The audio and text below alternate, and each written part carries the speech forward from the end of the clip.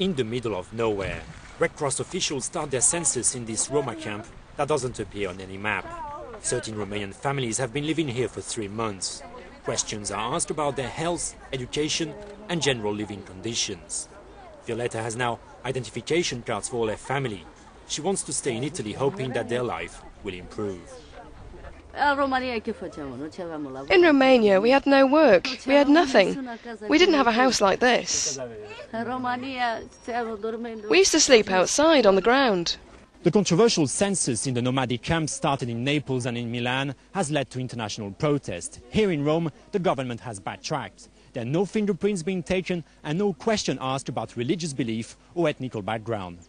But there is some distrust, with people refusing to answer the questions by fear that the xenophobic fringes of the government will not just use the census for social improvements. They're doing that because they want to expel us. What else are we supposed to think? That's what everyone's thinking, yeah? In response, the Red Cross reaffirms its neutrality. We've never seen the Red Cross involved in a police action anywhere in the world, but I think that what we're doing here could be repeated elsewhere in Europe.